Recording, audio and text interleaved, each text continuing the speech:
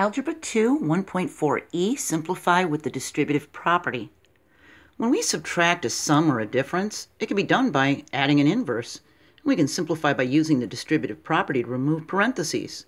We see 6a minus 4a plus 2. It's going to be 6a plus, and we can put a bracket here, a negative 4a plus 2. Just adding the inverse, see? We're adding a negative. The inverse of a sum property makes it so it's a negative 4a plus a negative 2. That was from video 1.4d, and there's a link to that video in this description if you want to watch it. And we keep simplifying and we get 6a minus 4a minus 2. That's the subtraction theorem from 1.4a video. And when we combine like terms, collect like terms, we did that in video 1.4c. If you haven't seen that one, it's in there also in the description. You can just click on it. We end up simplifying it to 2a minus 2. So do you see what we did? We did adding an inverse, we did adding a negative, and we did inverse of a sum, and we combined the like terms and ended up with 2a minus 2. When we see an expression in parentheses and there's a subtraction sign, an additive inverse sign before the parentheses, we just change each sign inside the parentheses. We talked about that in the last video. So we have a minus 5. That's still a subtraction sign before the parentheses. That counts. So that gives us, by adding the inverse, a plus a negative 5 times a plus b. It's just the inverse of 5 times a plus b. See? Then, using the distributive property to distribute the negative into the parentheses, so we distribute this negative into the parentheses with negative 5 times a, which gives us negative 5a, and negative 5 times a positive b gives us a negative 5b. Now we just combine the like terms. Remember, there's a little invisible 1 in front of that a, so it's like a 1 minus 5. So that gives us a negative 4a minus 5b when we simplify it, all right? And we covered this in the last video, but I thought I'd put this again. When we see a negative like this inverse, remember there's an invisible 1 in front of this parentheses, okay? It's like an invisible 1 coefficient. And we can distribute this negative 1 to the 3x and to the positive 2. That gives us a negative 3x minus 2. You can also look at it as negative 1 times 3x plus negative 1 times 2. See? And it gives us the negative 3x minus 2, because the positive and negative makes a negative. See?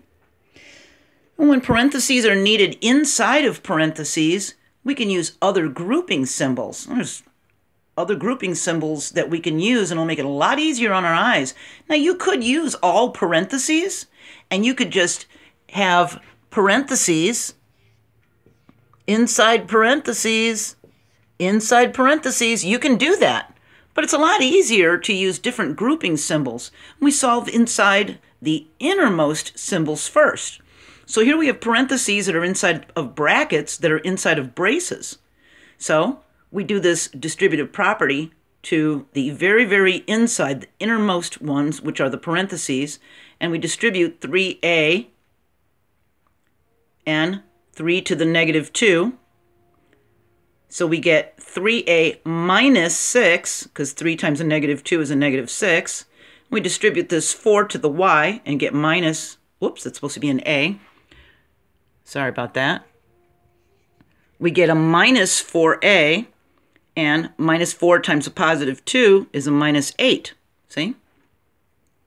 So now we have the parentheses gone, and we can combine the like terms that are inside these brackets. We got a 3a and we got a 4a. Well, when you have a 3a and take away a 4a, you get a negative 1a, or a negative a, because we don't have to write that one, do we? And when you have a negative 6 and you take away an 8, that gives us a negative 14, see? Or you could look at it as negative 6 plus negative 8. Either way, it's a negative 14. Now we can distribute this 4 to each of the terms inside of the brackets to remove the brackets. And that's going to give us a negative 4a, see? And 4 times negative 14 is negative 56. And then we've got our negative 3 that goes on to the end. So now we've removed the brackets by distributing. So now we can distribute this negative invisible 1 here to remove the braces. All right? And as we learned in the last video, when we have a negative like this, a negative 1, and we're going to distribute it, all we have to do is just change the signs. So this negative, and this negative sign are going to become a positive, and a positive. Just change the signs. Don't worry about the multiplication. There's a negative here. We're going inside. We just change the signs. That gives us a positive 4a, a positive 56, and a positive 3. We combine like terms. 6a and 4a makes 10a. 56 and 3 makes 59. And our final answer is 10a plus 59. See? So we use parentheses. We use brackets, these boxy things, and we use braces, these curly ones. Sometimes they're called curly braces. See? And just slowly kept distributing until we got in there. If you want to see about how we did this from the last video, just changing the sign from the negative, that was video 1.4D, and that link is in this description, okay? So just remember that when you have 2 positives, it's going to make a positive. And 2 negatives are going to make a positive because they're like signs. These are alike and these negatives are alike. So they're going to make a positive. And when you have signs that are unlike, when they're different from each other, they're always going to make a negative, okay? You should have that inside the cover of your spiral or somewhere as a note so you can flip to it real quick, all right?